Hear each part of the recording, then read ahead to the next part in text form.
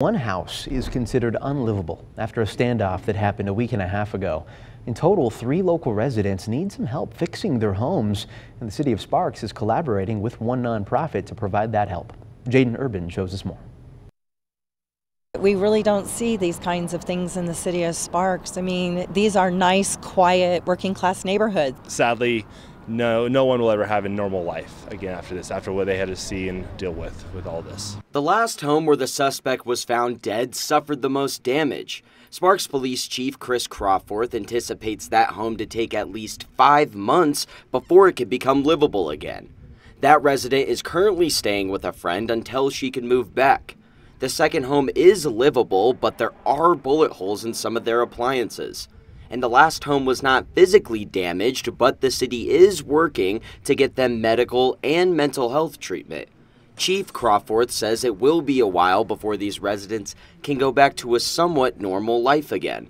Time, I think, for everything. Getting homes repaired is obviously time, but really probably the trauma I assume that they're experiencing, and can't speak to that because that's on them. It's just the time of being comfortable in their homes again.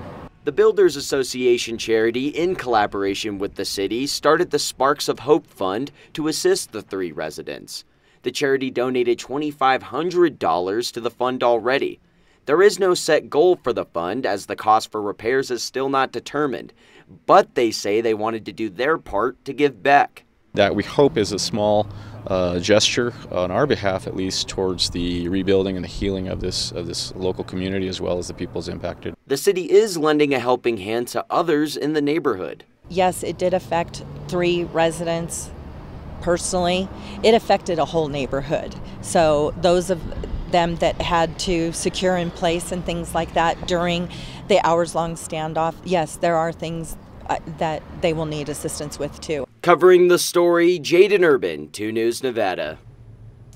And we have a link to the fund in our news link section of our website, 2news.com. If you would like to help, as well as find a list of resources for other neighborhoods, you can find that on our website too.